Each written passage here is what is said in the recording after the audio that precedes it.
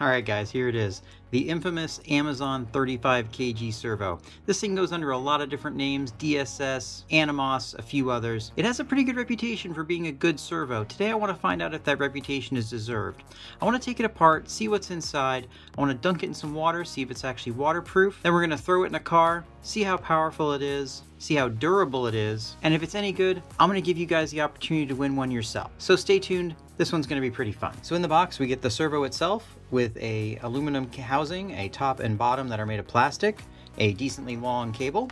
We get the standard aluminum servo horn that you get with most of these types of servos, where it's clamps on both sides and has a few different options for length. And then we get the standard bag of servo horns that you can probably just go ahead and throw away because none of us are going to be using. This servo boasts some pretty good specifications. Depending on what website you look at, the specs are different, but generally speaking it's rated at 32 kg or around 400 ounce inches at 6 volts, and then 35 kg or around 470 ounce inches at 7.4 volts, 0.13 to 0.11 transit time. Those are some pretty beefy specs for a $32 servo. We're going to compare this servo to a much more expensive servo that has very similar specifications later in the video to see if it can actually hold up at such a lower price point. First test we're going to do is take this servo and dunk it in this cup of water. It's rated IP67, which is water resistant to jets of water from any direction. So if it's water resistant to jets of water, it should be water resistant to dunking in this for a few seconds. Let's give it a try.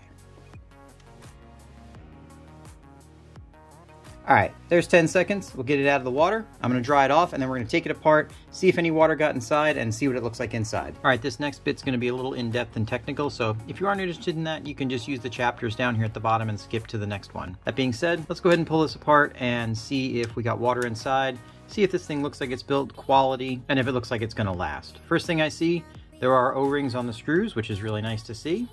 I can also see little red O-rings here on the top and bottom, so it does look like that's sealed. Whether or not it's sealed up here at the output remains to be seen. A lot of servos that are waterproof end up leaking right here.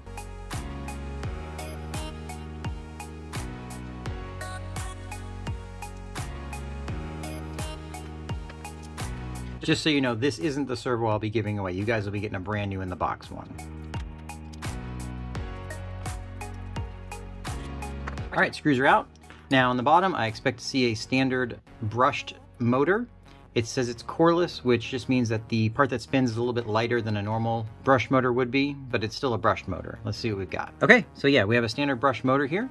The board is just sort of flapping in the breeze, but there is a bit of elastic here where the wires go out, so that should be pretty well sealed. I don't see any water intrusion down here. Got a little pinch on the gasket, but it still should seal okay. I'll fix that when I put it back together. But everything looks good down here. Let's put the bottom cover back on and we'll take a look at the top. Pulling the top off, we get our first look at the gears. These are all stainless gears from what I can see. One of them got stuck up in here. All stainless, got a little bit of lubrication on them. Lubrication feels pretty good. Don't really see anything too crazy in here. Everything looks to be pretty high quality. It's all nice and clean, not a bunch of grit from manufacturing in here. All right, so we got a brass bushing here, which is nice. Sometimes that's just plastic. The ball bearing itself looks to be pretty good quality. And there is an O-ring here in the top. I don't see any sign of water intrusion anywhere. You can see it's a little bit damp right around here, but it didn't actually get in the case. So I think it actually handled the water dunk test pretty well. Let's get this thing put back together. We're gonna get it in a car and we're gonna see how powerful it is. Side in this Team Corrali Kronos XTR, we have the 35 kg servo. On the right side, in my heavily upgraded Outcast, we have a Pro Modeler DS505. These are both running Max 6 ESCs at 7.4 volts, and according to the spec sheets, these both have very similar speed and power. Let's see how these two compare.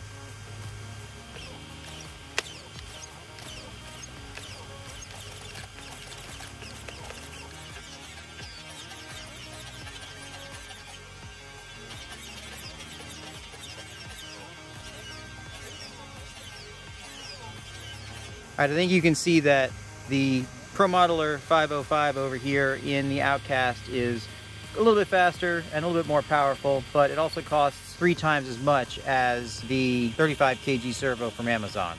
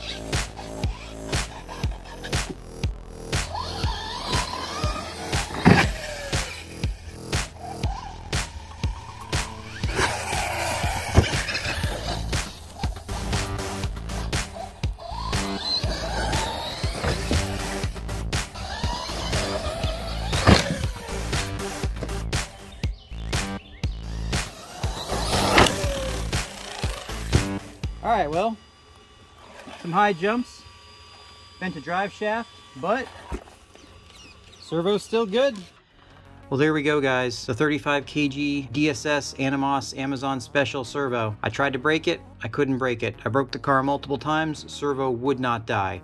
It's reasonably powerful, reasonably fast, decently quiet, seems fairly reliable. It's built not too bad. I think I'm going to start using these in the future. And now, you can win this one. Here's how to do it. All you have to do is make sure you're subscribed, like this video, and then put a comment in the comments. That's it. And in 1 week's time, I'm going to pick a winner, and one of you guys is going to have this servo coming your way. All right, guys, thanks so much for watching. We'll talk to you next time.